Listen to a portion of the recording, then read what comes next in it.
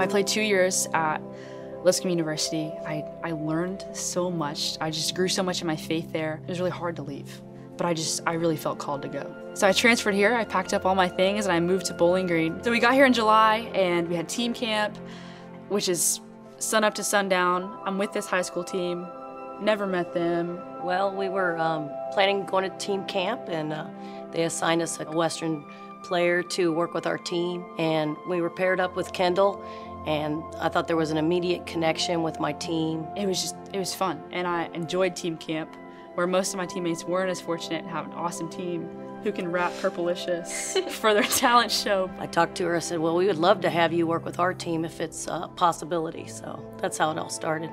I said, this is what I'm here for. This is why I'm here. This is my purpose in Bowling Green. But I'm so thankful that these girls have been encouraging to me, and I can also be encouraging to them. Yeah, I feel like everybody this year has been super encouraging, and Kendall's been coming and teaching us about servant leadership, and this year especially, I feel like I've seen like ways that all the players have kind of served each other and helped out with team things like picking up the balls or staying after to pick up pennies or just serving each other on and then off the field, just being friendly at school and encouraging.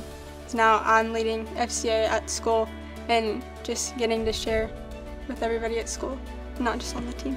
I was asked to be an MVP, kind of like an intern, just learning what discipling others looks like, and so I'm meeting with another FCA staff, and she's been teaching me like the different steps to lead a huddle and disciple others. And so that's been cool to see Kendall like show that so well, so that like once I've complete this training, then I can go and be a character coach for other teams, and so I can be like Kendall. When I met Kendall, she was very caring, like Coach Correa said. She made sure you were cared about. Everyone, was a part of everything. She was just a great role model. I really looked up to her on and off the field, just how she talked to people and presented herself. With her coming to our practices and leading us and asking us these questions, getting everybody involved, I believe it really has helped me want to be more like her and spread the word as she's doing for our team.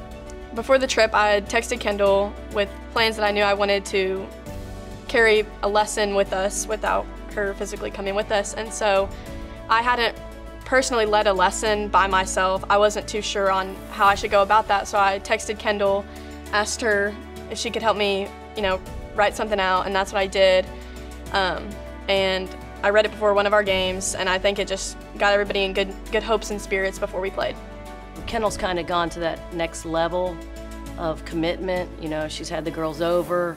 She's tried to make quite a few practices, does a great job as a leader.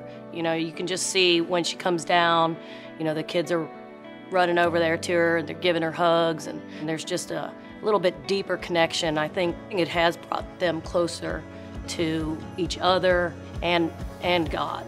I don't think it's any secret to anyone, but being a student athlete, especially at the college level, is tough. It's very, very tough to put your identity and your worth into a sport when in reality it comes from the Father and the Father only.